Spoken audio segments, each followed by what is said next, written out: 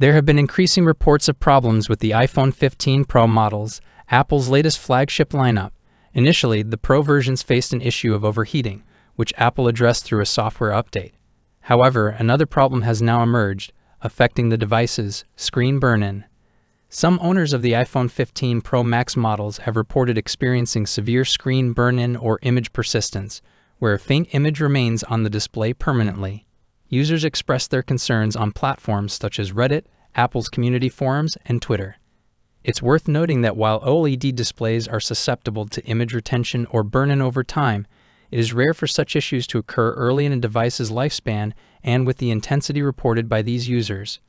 Apple has released a software update in the form of iOS 17.1 Release Candidate (RC) to address this problem. Some users who have beta tested the update have reported that it has indeed resolved the image retention issue.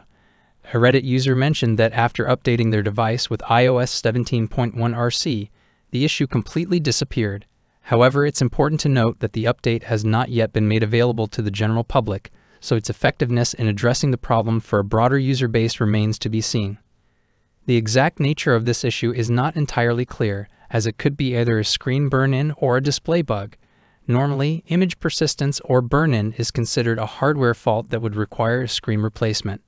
Some suggested solutions are more preventative in nature, such as reducing screen brightness or turning off features like the always-on display to minimize the chances of a static image getting permanently burned into the screen.